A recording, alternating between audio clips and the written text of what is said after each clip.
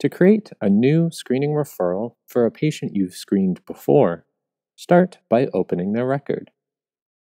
Find the Patient Referrals panel on their dashboard. If you don't see it, select the panel view name in the top right and switch to the Home panel view. From the Patient Referrals panel, select the menu in the top right corner. Choose Create Referral. Confirm the referral type, referring provider, and referring clinic. You can update each one if the defaults are empty or incorrect.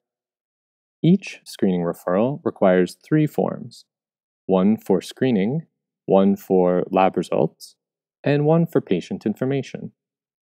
To start adding them, select Add New Document. Expand the Forms folder and double-click the form you want to add.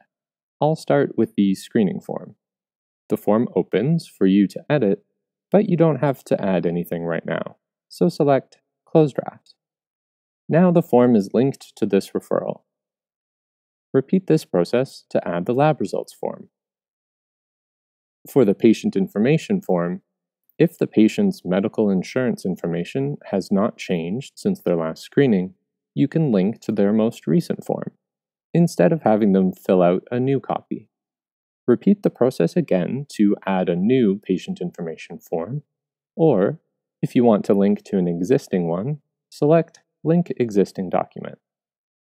Find the most recent patient information form and select it from the list.